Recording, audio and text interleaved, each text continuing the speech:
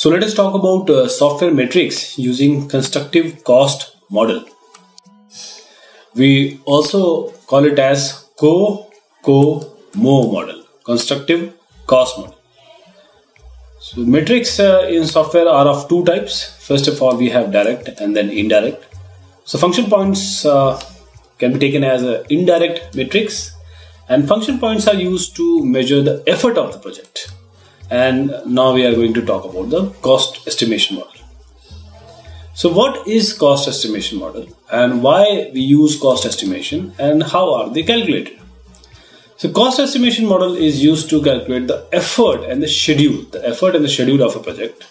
And cost estimation models gives easy ways for risk mitigation and prepare plan for building the project. So they are calculated using cost drivers. And what are the cost drivers then? These cost drivers are critical features that have direct impact on the schedule, the completion, the successful completion of the project.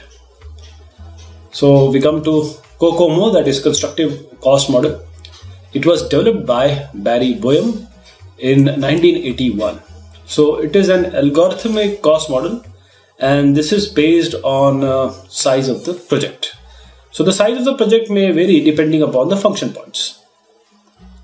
This is the COCOMO model, or rather models, because we have different COCOMOs. So basic COCOMOs is used for relatively small projects. Team size is considered to be small, and cost drivers depend upon the size of the project. So the effort and schedule can be computed like this. Effort E is equal to A into KDSI to the power B into EAF. This is effort, where this KDSI is the number of thousand of delivered source instructions. Kilo delivered source instruction. This is KDSI. And A and B, they are constants and they depends on the size of the project. While computing this schedule S, S is equal to C into E to the power D. Now we have computed the effort. We can directly use this E in this schedule computing. C into E to the power D is the effort, and C, D are again the constant. So this EAF is called the effort adjustment factor, which is 1 for basic COCOMO. This values vary from 1 to 15. There are certain questions being asked, and depending upon them, there is a value effort adjustment factor called as EAF. Now the classes of software projects are, first of all, we have organic mode projects. This is used for relatively smaller teams. The project is developed in familiar environment, and there is a proper interaction among the team members and they coordinate their work. So Boehm observed E is equal to 2.4 into KDSI to the power 1.05. This E is in person months. So these are the values. These are the constants we have just seen, A and B. E is in person month. And then we have this S is equal to 2.5. What is this S? This is the schedule. S is 2.5 into E to the power 0.38. So E can be computed from here for organic mode projects.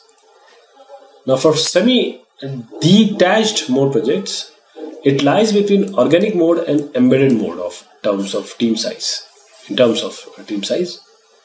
So it consists of experienced and inexperienced staff, and team members are unfamiliar with the system under development. So Boehm observed it will be E is equal to 3 into KDSI to the power 1.12. This is E will be computed in person months, and this will be equal to S will be equal to 2.5 into E to the power 0.35. Actually, this is mistook. It is there.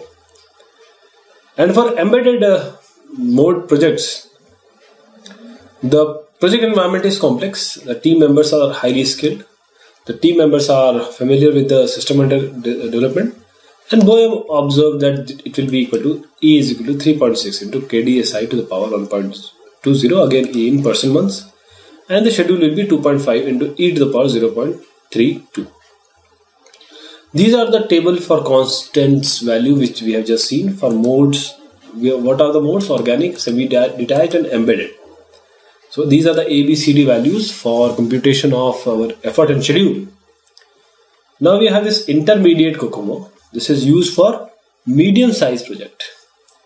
As we have seen that, for basic COCOMO, this is like this.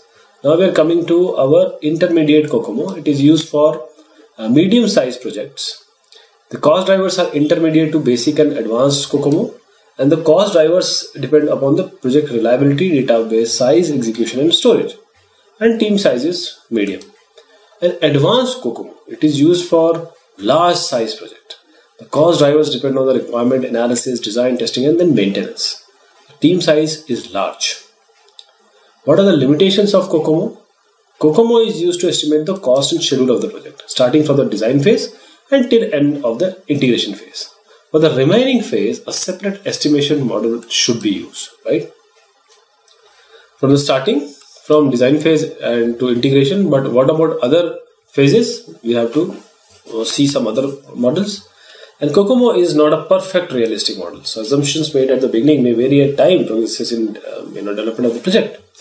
And when need arises to revise the cost of the project, a new estimate may show over budget or under budget of the project.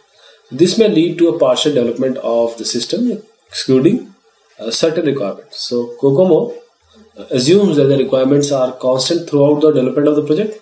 Any changes in the requirement are not accommodated for calculation of the cost of the project. This is not much difference, or there is no much difference between basic and intermediate COCOMO, except during the maintenance and development of the software project. And COCOMO is not suitable for non-sequential, rapid development, re-engineering and reuse case models. Now we have this cost estimation accuracy also. The cost estimation may vary due to changes in the requirement, staff size or environment in which the software is being developed. So the calculation of cost estimation accuracy is like absolute error is E predicted minus E actual, percentage error is E predicted minus E actual by E actual, and relative error is E predicted minus E actual by E actual, summation of this divided by N. So the above results gives more accurate estimate of cost for future projects. The cost estimation models now becomes more realistic. Now let us come to COCOMO 2. COCOMO 2 was developed in 1995. So it could overcome the limitation of calculating the cost for non-sequential, rapid development, re-engineering and reuse models of software. It has three modules.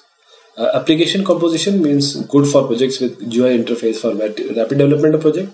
Then early design means prepare a rough picture of what is to be designed, and this is done before the architecture is designed. And then post architecture means prepared after the architecture has been designed. Now computation of this COCOMO 2, the constant value of B is replaced by 5 scale factors. The effort is E is calculated as A into KDSI to the power SF. SF is the scaling factor. And this is EM. EM is the effort multiplier. 7 for early design, 17 for post architecture. COCOMO 2 uses, it helps in making decision based on business and financial calculation of the project, establishes the cost and schedule of the project under development. This provides a plan for the project. So it provides a more realistic cost and schedule, hence the risk mitigation is easy to accomplish, and it overcomes the problem of re-engineering and reuse of software modules. So re-engineering and reuse can be taken care of. And it develops a process at each level, hence take care of the capability maturity model also. So let us conclude by saying that constructive cost model was developed by Barry Boehm and is the most common widely used cost estimation models for most software projects. So the effort and schedule calculated by the model is based on two things, that is the historical information and experience. Thus the reliability on COCOMO has been increased. The website which is provided by NASA on COCOMO provides a COCOMO calculator that cost drivers for in complex projects. So cost drivers directly have an impact on the development of the project. Thank you so much. This was a very brief idea about COCOMO.